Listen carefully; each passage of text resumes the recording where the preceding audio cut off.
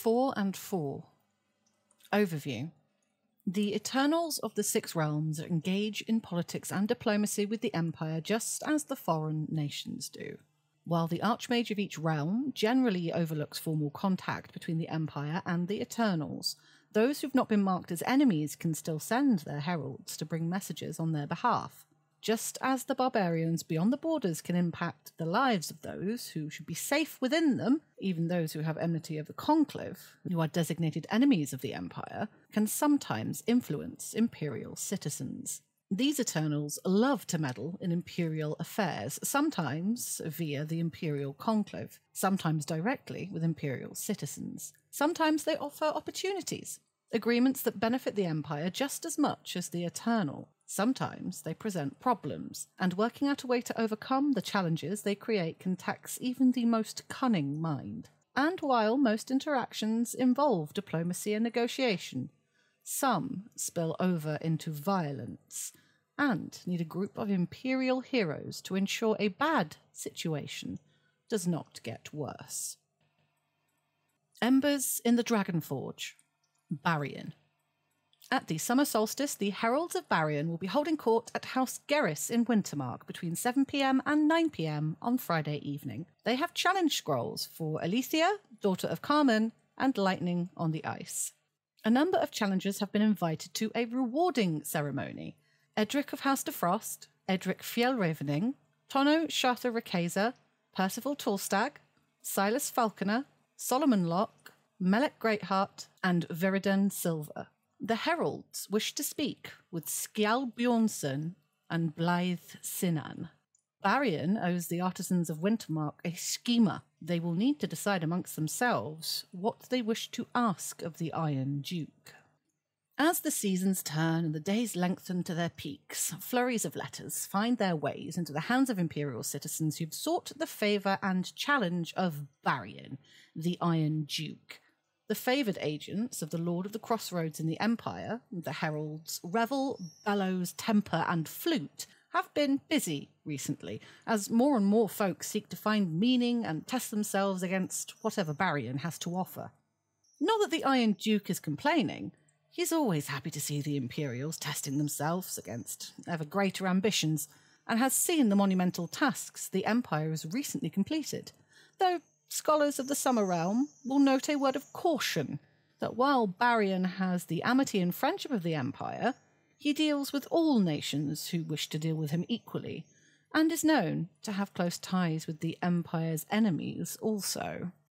This summer, the Iron Duke invites Alethea, daughter of Carmen, and Lightning on the Ice to come retrieve their scroll of challenge and begin their tasks, while the pair of Skjal Bjornsson and Blythe Sinan should come discuss their request with Barrion servants so the Lord of Crossroads can find them a suitable quest.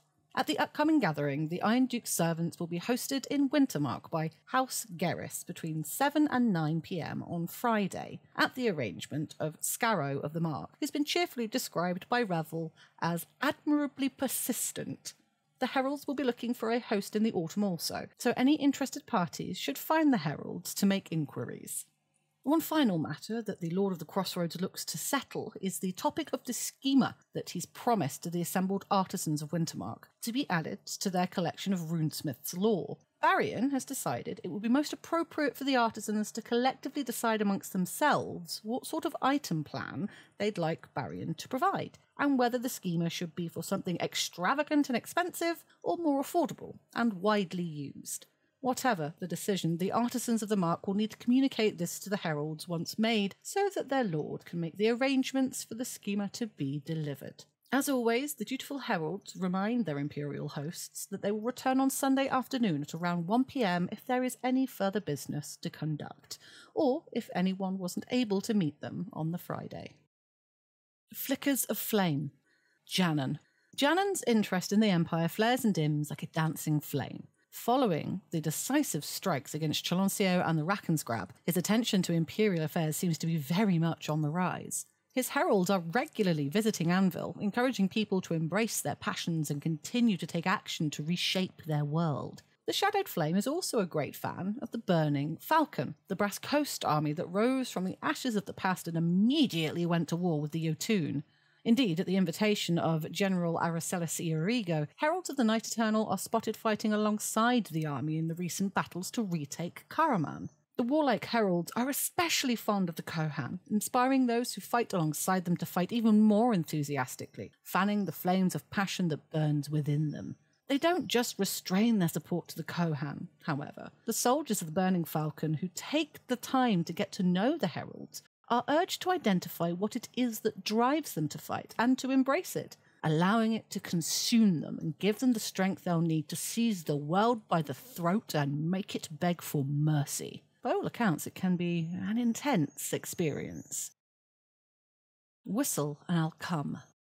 Any general can invite Janan to send his warrior heralds to fight alongside their army. So far, only General Aracelis has invited the heralds of Janan to fight alongside their army. Those heralds have told anyone that will listen that the warrior spirits of the Shadowed Flame seek the opportunity to get to know the Empire a little better by fighting alongside armies from every nation. Any general who includes in their orders that they invite Janan's warriors to join them for a season will find a cadre of heralds accompanying their soldiers after the summer solstice until the start of the autumn equinox. The score or so of Midnight Blue warriors that fought with the Burning Flame were noticeable, but didn't have much of an impact on the actual outcome of the battle. They're enthusiastic fighters, burning alternately with fury at the Otun and love for the freeborn soldiers they fight beside, but nothing to the scale of 1,000 Knights of Glory. Still, the offer's there, if they wish to take advantage of it. A freeborn magician of the unfettered mind, named Lector Italamoni Rikeza, who fought alongside the Burning Falcon, points out that while Janan's heralds are far too undisciplined to work well fighting beside an army in any great numbers, assuming the Eternal could even field that many warriors, there's an interesting alternative. If the Eternal could be convinced to allow it, a ritual similar to the clarion call of ivory and dust might be created, that would let Janan send his warriors to fight effectively alongside a smaller military force. Of course, in addition to the challenge of getting Janan to agree to such a thing, there might be an additional challenge in that the Eternal is notoriously volatile, even more so than Eleonaris, and through Imperial history has regularly been the subject of the Conclave's enmity. But the innate dissonances of night magic means it offers precious few ways for its magicians to support Imperial armies, and there are any number of Imperial captains who would appreciate a cadre of volatile, violent, furious, passionate fighters battling alongside their troops. One for the Archmage of Night to consider, perhaps. An unquenchable flame. Janan's heralds have been agitating for the Burning Falcon to let their passions blaze like the sun. When the Burning Falcon were being reborn, there was some discussion of surpassing the original army in passionate commitment to the ideals of the Brass Coast. The heralds of Janan, having had wind of this from the soldiers that they fought beside, have brought it to the Eternal's attention. Again, he thinks it's an excellent idea and is genuinely puzzled why the freeborn priests didn't embrace it with both hands when it was first suggested. Obviously, the opportunity to pass the mandate is long since passed, and the priests have made their decision. But part of embracing your passions is never letting the past dictate your destiny, and night magic echoes with the resonance of transformation. So, perhaps the opportunity isn't lost after all. The Eternal has a very real interest in the Imperial Synod and makes no secret of the fact he loves to see people burn with virtuous passion, especially courage, ambition, loyalty, and pride. If the Freeborn National Assembly raises a well-worded statement of principle that passes with a greater majority, urging the Kohan of their nation to support the Burning Falcon and make it a beacon of unquenchable flame, they might be able to fill the newly fledged army with true conviction, especially if their statement invites Janan to help do it. Alternatively, if General Aracelis has a passion burning in their heart, they could just cut out the middleman.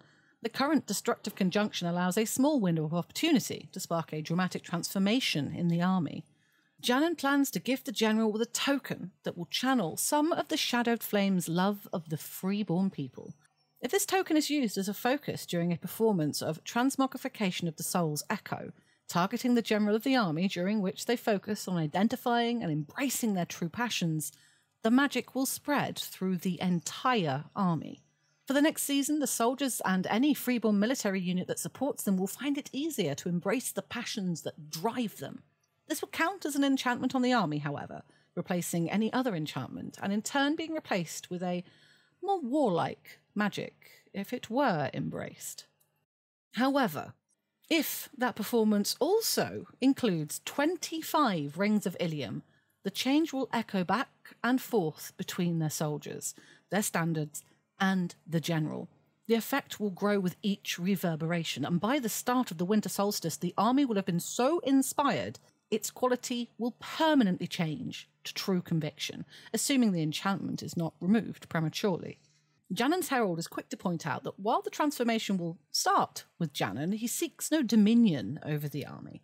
It will not place the soldiers or the general in his thrall, and it won't be lost if the Eternal is placed under enmity. He would, however, encourage his heralds to support the army and pay particular attention to its fortunes, in a similar vein to which the Spider King supports and watches over some of the Navarre armies. Here is the true conviction quality. Can only use the triumphant charge or forced march order when attacking. Can only use the final stand or desperate reinforcement order when defending. An army with true conviction is filled with passionate intensity and zeal. During battle, the soldiers fight to the absolute best of their ability, and while resting, they embrace everything life has to offer, knowing that they may die in their next battle. They are utterly committed to the act of war, able to traverse the Empire like a blazing comet, smashing into the enemies of the freeborn people with an unquenchable fury. However, this quality means that the general is only able to issue the triumphant charge, final stand, forced march, and desperate reinforcement orders. They cannot use any of the standard orders normally available to a general. The only thing that will allow them to take a different order is a special opportunity or an enchantment that influences or temporarily changes their quality. Fire in the grass. Some of Janon's heralds will be visiting Anvil during the coming summit. They're probably arriving around 7 in the evening on Saturday of the summit. Last summit, a group of heralds came to Anvil, and things didn't go as well as the Eternal might have liked. There was some misunderstanding about when exactly they were arriving, and so missed their chance to speak to some of those that they were keen to meet. So during the summer, another small group of Janon's heralds are planning to visit Anvil during the coming summit. They want to speak to the Shatterers of Chains, especially Ashbourne Pact, about their desire to burn out the cancer of slavery from this world forever. The Flame of Virtue intends to repeat their visit to Anvil at 7 in the evening on Saturday. They will arrive via the Hall of Worlds and intend to adjourn from there to the camp of the Imperial Orcs. From there, they will give the Orcs their undivided attention. That last statement is slightly undercut by the Herald also asking whether Cahendrin Wordsmith of Dawn might meet them there, as they have some markers of Janon's favour for him. There are a few others of interest, Vanya Oddsbreaker and those Dornish, you know the ones who want to kill all the Druge. When asked if there's anyone else to add to that list, the Herald gives the same answer as they did last season. Anyone who cares enough will show up. Anyone who doesn't can be ignored. Obviously, the Heralds will have limited ability to negotiate on behalf of the Shadowed Flame, of course, but the Empire already knows how to do that. A shadow on the glass. Kimmus. Observers from the realm of Kimmus will be arriving at the Hall of Worlds, keen to attend the Anvil Summit at 5 o'clock on Saturday. Kimmus has also challenged the Imperial Synod to present what they believe and what they know about what actually happens to humans and orcs after they die. Much like Janon, the interest of the eternal Kimmus brightens and dims. At the moment, it seems the Glass of the Heavens has its attention focused on the Empire, and for the last several summits, many-eyed heralds have appeared at Anvil, observing events and making quiet inquiries about the matter that their mistress is currently most interested in, the way that mortals die. During the coming summit, some of her observers will be attending. They anticipate arriving in the Hall of Worlds at 5 in the evening on Saturday and would appreciate it if there is a magician present who can help them pass through and reach Anvil. As an eternal without amity, Kimmus's heralds are subject to the ban of Tharim, and so cannot even cross the Hall of Worlds without assistance. They are keen to discuss matters relating to the end of mortal life and what comes after, with special regard to the nature of the labyrinth and the use of Liao. There's also a talk of a possible experiment that Kimmus believes could theoretically be undertaken to discover more actual facts about the labyrinth, should anyone be interested. While it mostly deals in facts, Kimmis's messenger also mentions that their mistress is very interested in hearing what exactly the Imperial Synod believes happens after a human and an orc die. The doctrine of the labyrinth, reincarnation, and howling abyss are clear enough statements of belief, but how does any of it work in a concrete, practical sense? Where are the labyrinth, the howling abyss, and the place that is across the howling abyss? How does a dead person actually get there? How do they get back in the case of humans when they reincarnate? How does virtue actually help traverse the labyrinth? If any of the assemblies are interested in presenting statements about the matter, Kimmis would be very interested to learn what they believe, and more importantly, what they think is true. Beacon in the Storm. Lashanar. The Eternal Lashanar has sent messengers to deliver replies to the letters they solicited last season. Last season, the Gibbering One arranged a peculiar exchange of letters. In the last days before the summer solstice, the Herald Litany, list keeper for the Speaker in Dreams, again turns up to harass the civil servants at the hub. Although this time she's brought 3 more child-sized birds who look like a wood dove, a nightingale and a magpie, but significantly larger, who have heard good things about the seed cake found at the hub. With a lot of back and forth and bickering, the 4 heralds take 8 times as long to deliver their message, but in the end they manage to communicate the words of their master, Conscience of Kings. The Keeper of the Gates of Wisdom has been greatly heartened by the response of Imperial citizens to their offer to facilitate an exchange of letters with spiritually minded philosophers around the known world. The number of people who took advantage of this has made his heart swell 2 sizes. It speaks well of the Empire that its people are so keen to speak to strangers about matters that weigh on their souls. In fact, the 4 heralds are charged to go and start delivering the replies as soon as the seed cake runs out. Out of character note, the chance to exchange letters via Lashanar has now ended. It was a single event opportunity. Finally, on a more serious and more cryptic note, the Guardian of the Southern Skies wants the Empire to know that it has delivered the message they were asked to deliver. After due consideration, they have sent the vision of the hound and the snake to the people of the Malum because they felt they were the beings most in need of hearing it. Most will dismiss it as nothing more than a wistful dream, but some will heed its message and draw hope for the future from it. Without explaining any further what this is about, the 4 heralds finish the last of the seed cake and depart, presumably to deliver the many letters written by foreign philosophers. Strangers and Friends. Conjunction. Decius Frostspire is being pursued by a force of Druge. Lashanar has asked for aid in stopping the Druge hunting their herald. The Sentinel Gate will open at 8:30 on Saturday to the Thicket of Thorns, Nesustak Forest, Sarengrave. The magician Eliza of Sarvos has been asked by Lashanar to find a way of stopping the Druge.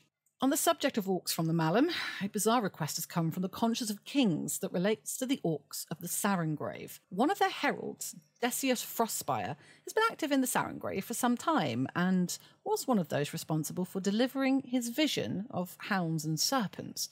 The last communication from Decius mentioned that a het sent him a message to request a meeting, and that meeting turned out to be a trap, perhaps predictably. Decius fled, pursued by the Druge, and also, for some reason, heralds of Surut. Lashanar has requested that a League magician thespian named Eliza of Sarvos, they who called the little birds, help the fleeting herald reach safety. Decius has taken refuge in the Thicket of Thorns, somewhere in Nesustak Forest, and fortunately, a conjunction of the Sentinel Gate has been identified that will allow a group to get to the vicinity and hopefully offer succour to the herald. If the Druge and the heralds closing in on Decius are killed or forced to rout, then Lashanar will grant Eliza the choice of arranging a meeting with anyone she wishes to speak to via the Caucus Forum at the Autumn Equinox 385. While they could pick anyone at all, Lashanar is keen to arrange a meeting between the Empire and a representative from one of the Bloodwater Spears, the Water Walkers, or the Grinbor. Lashanar is quick to reassure Eliza that whoever they choose, the Eternal will do their best to arrange a meeting regardless. Assuming Decius is saved, they'll be able to provide a suitable piece of parchment that, when used in conjunction with Operate Portal at the Imperial Regio, will allow Eliza to let Lashanar know who she wishes to meet with. The Druge force is apparently made up of warriors from across the Arcad, along with a number of heralds of the Ashen Knight. Given Lashanar has specifically requested Eliza of Sarvos deal with the matter, the civil service agree that they have responsibility to oversee the use of the conjunction. They may wish to seek out the assistance of whoever is appointed as Imperial Consul, given the obvious diplomatic implications of the situation, or perhaps seek the advice of the Archmage of Night in gathering a suitable force of warriors. A quick note on the conjunction. This encounter takes place in Sarengrave and is affected by Druge miasma. The miasma weakens anyone who is exposed to it who doesn't have the ability to overcome it. The easiest method to overcome it is to receive an anointing, but particularly heroic individuals or those in possession of certain enchantments or magic items may also be able to counteract the effect. In particular, those of the changeling lineage are able to fight the effects of the miasma, but at the expense of becoming extremely angry, which can cause problems all of its own. Ominous clouds. Siaka. The enmity against the eternal Siaka has been removed. Heralds of the Mother of Rex have been visiting the Empire. During the spring equinox, the Archmage of Spring raised a declaration of alignment to remove the enmity from the Mother of Rex, the dangerous and destructive Eternal of Spring, Siaka. This followed an agreement to send no more than half a dozen of her children into the Empire to see what they're about, and to consider whether there might be hope for Imperial pirates after all. A parley is forthcoming. The Archmage is due to meet with her representatives during the coming summit. Over the last 3 months, however, it seems questionable whether Siaka has in fact restricted herself to half a dozen of her children in the Empire. At the very least, she's restricted herself to half a dozen at a time, because frighteningly wide-mouthed heralds have been spotted across the entire Empire. Not all of them have shark-like aspects, but there is invariably something that suggests the water about them. For the most part, they just observe, watching sullenly from bodies of water, exploring the docks and quays at night, sometimes startling folk who come up on them unawares as they examine a boat or a pile of nets. They don't retreat when challenged, and they never initiate combat, but if anyone is foolish enough to attack them, they immediately retaliate with killing force. For the most part, spring magicians and briars in particular are able to ensure there are no more than a minimum of violent engagements. Some of them do cause trouble, however. When the heralds encounter someone who strikes them as particularly bloodthirsty or with a jealously guarded grudge, they waste no time encouraging that person to act, and in some cases cheerfully provide that person with a minor boon. The most common are weapons that cleave through light armour and flesh, or unleash destructive energies, or hurl people around when they strike. Then they egg the people they've given these boons on until they do something foolish. There have been several incidents in Dawn, Varushka, the Marches, and the League in which people have tried to settle old scores or take things that didn't belong to them under the approving gaze of these dreadful heralds. There's not a lot to be done about this. As long as Siaka is not under enmity, the heralds are free to visit the Empire as they wish. Fins in the water. A group of Siaka heralds is making the journey to Anvil on foot. Characters may have spotted them anywhere on the route from Summerhome. One group of heralds might be more worrying. For the past couple of seasons, there have been whisperings of strange goings-on in the waters of Axmuir, bodies found in rivers with large chunks gouged out of them, stories of dire beasts lurking in the woods. Now a posse of misshapen creatures has emerged from the Summerhome on their way to Anvil by foot. The group is a surreal-looking mix of heavily armoured shark creatures and what at first glance almost appears to be changelings with brightly coloured markings on their skin that glow softly in the night. Most of those encountering them on the roads have given them a wide berth, but a few who've ventured closer report that the group have identified themselves as heralds of Siaka, following the trail of their prey. So far they've not attacked anyone, but they are likely to reach Anvil during the summer summit. It's not clear exactly when they'll arrive, or what their business is beyond seeking their prey. An empty road. Conjunction. A small group of Siaka heralds are challenging civilians to fight to the death. The Sentinel Gate will open at 4:15 on Saturday to the Long Road, Golden Downs in Mitwold. Sally, a prominent local thresher, is responsible for dealing with the heralds. There is a long, winding track in Mittwold that leads from Odds End all the way to Hay. Not many people take it. It's much better to take the well-beaten path that goes straight, or to go by ship along the coast to Mead and then travel along the river. The ones who do need to use it are those whose farms are not on any of the good paths, whose families have been working the same land for generations. And since the spring equinox, it seems they're the ones who've been encountering a problem with the heralds of the Mother of Rex. Steely Charlie, a beater on their bounds, brings news of the problem creatures. They're explicitly not initiating attacks on any Imperial citizens, but they are challenging anyone that passes them to fight to the death. If they continue, then eventually someone's going to step up and likely die, being held in check by the leash of the Maelstrom herself. But what if that stopped? What if the heralds of destruction and savagery are unleashed upon Marcher yeomen? There's also the question of why this is happening. The heralds of Siaka, and there's more than half a dozen of them here, incidentally, are mostly just poking around and talking to people, which perhaps explains what's happening here. Who have they been talking to? Who's persuaded them that they can serve their mistress by vandalising and destroying along this unbeaten path? Steely Charlie and their fellow beaters would very much like to know who's made this deal with the heralds of Siaka, so that they, perhaps with some aid from some friendly threshers, can explain why they think it's a very bad idea. The group of Siaka heralds are clearly desperate for a fight, but are held tight by the command of their mistress. Local marchers are clear this is exactly the sort of thing they'd expect the threshers to sort out. So the civil service have asked Sally Thresher of House Talbot, a prominent thresher, to take responsibility for solving the problem. If they're not available, then John Grindcob of House Balston or Sebastian Shaw of House Talbot, both well-respected threshers, will hopefully step in. Whatever happens, someone's going to have to deal with the heralds by providing them with the fight that they're clearly desperate for. If they can find out in the process why they're doing this, so much the better. But either way, they can't be left to harass the people of Mittwold, and it's not as if their mistress has amity. Winter's grasping chains. Tharim. The ban against heralds on the Hall of Worlds continues to operate. Tharim has expressed an interest in certain cursed curios sold on behalf of the Aldous Bart family of Sarkophan.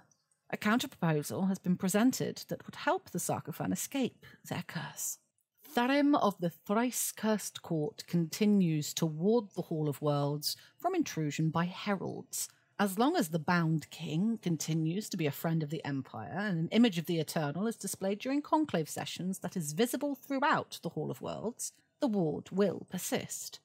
Unless they are responding to a parley, heralds will be unable to enter the hall if their master is under enmity, and those whose master is neutral will not be able to cross the hall without an invitation from an imperial magician. Shortly before the solstice, a grim-faced emissary in black and gold robes appears in the Hall of Worlds, one arm bound tightly to their body by bloody ropes. They bring a message from the Bound King's court.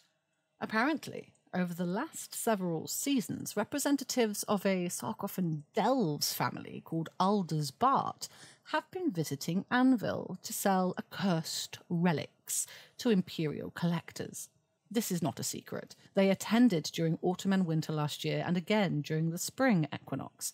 Innkeepers and hostlers all along the route between Crown's Key and Anvil still mutter their name darkly, given the vague aura of misfortune that followed in their wake, and the Sarkophan merchants often now encounter a cold welcome as a consequence. Tharim views this trade as a craven attempt by the Aldous Bart to avoid the consequences of their actions and slip the bonds they wound around themselves. The emissary won't go into detail. The Sarkophan family knows what they did.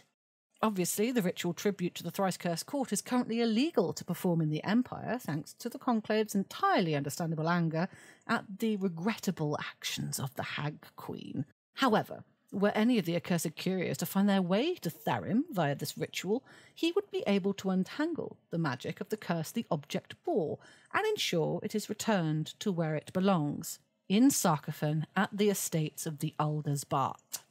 Some of the objects are not actually magical items.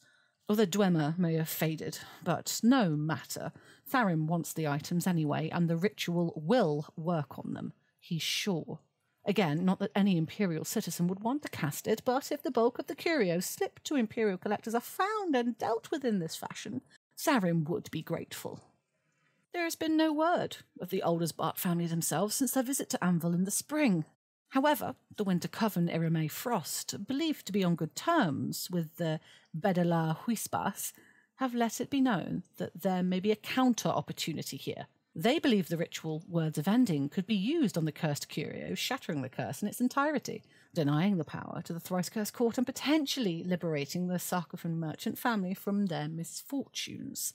As long as the ritual were performed far from the Delves, or from any citizen of the Delves, the maledictions would simply dissipate. The Aldersbart would no doubt be at least as grateful as Tharim if they were freed of their curse. One ritual alone is unlikely to swing the pendulum in either direction, but if a sufficient number of items are either destroyed or offered as tribute, either the court or the Aldersbart are sure to show their gratitude to those involved. A Star at Twilight. Lienwei. After meeting with the Archmage of Day, the eternal Lienwei, once known as Lienrith, has made offers of restitution for past poor behaviour. Lienwei has been considered an enemy of the Empire by the Imperial Conclave for some time now. During the spring equinox, the Archmage of Day, Skywise Gralka, met with the Eternal to discuss the situation. Shortly after the spring equinox, a Sarkophon magician named Pia Jixma, who works at the Alivetti Estates Enclave in Karakamari, delivers a message on behalf of the Dove, which lays out several proposals to end the breach between the Empire and the Perfect Morning. One of the 4 ways that the Archmage suggested the situation might be resolved, Lienwei believes Z can do something concrete with half of them. The Swan's Chalice still exists, and Lienwei would dearly like it to be back in the hands of an Imperial magician. Unfortunately, it's currently in the possession of a Druj Gulai of the Sarengrave, who takes great pleasure in befouling it. Yet the Eternal is bound by covenant to renew its power each year. The chalice is due to be renewed during the autumn equinox, but there may be a way for the Empire to recapture the item at that time. If the Imperial Conclave uses a declaration of concord to assign one of the Conclave orders to serve as an escort for the herald Z sends, then once the item is renewed, they could take it from the disgusting Gulai. Z cannot assure an opening of the Sentinel Gate, but believes if the connection was made, fate would do the rest.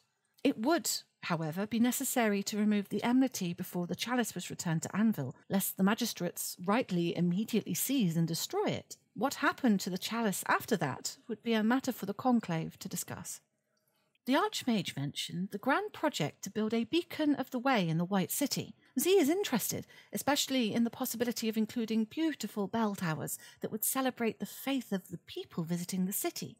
Lienwei is cautious, however. Would the aid Z offers even be acceptable to priests of the Empire?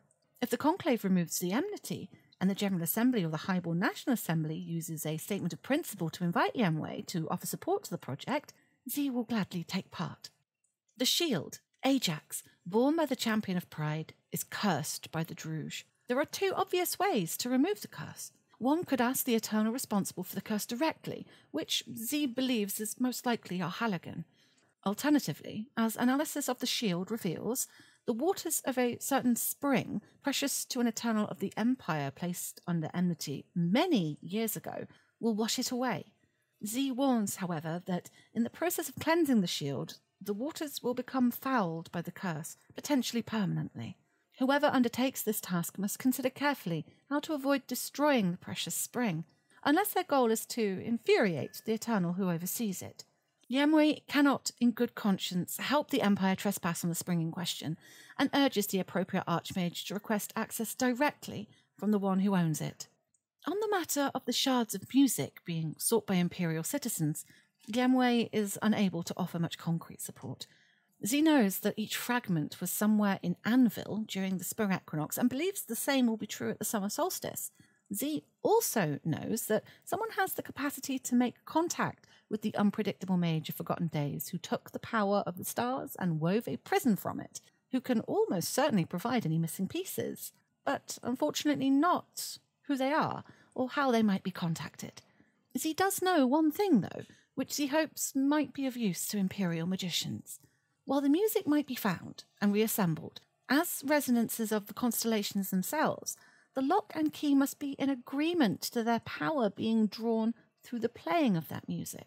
Such agreement is likely to coincide to when events or actions in the world below resonate with their nature, or statements which may mean more to astronomancers or those involved in pursuing the musical shards.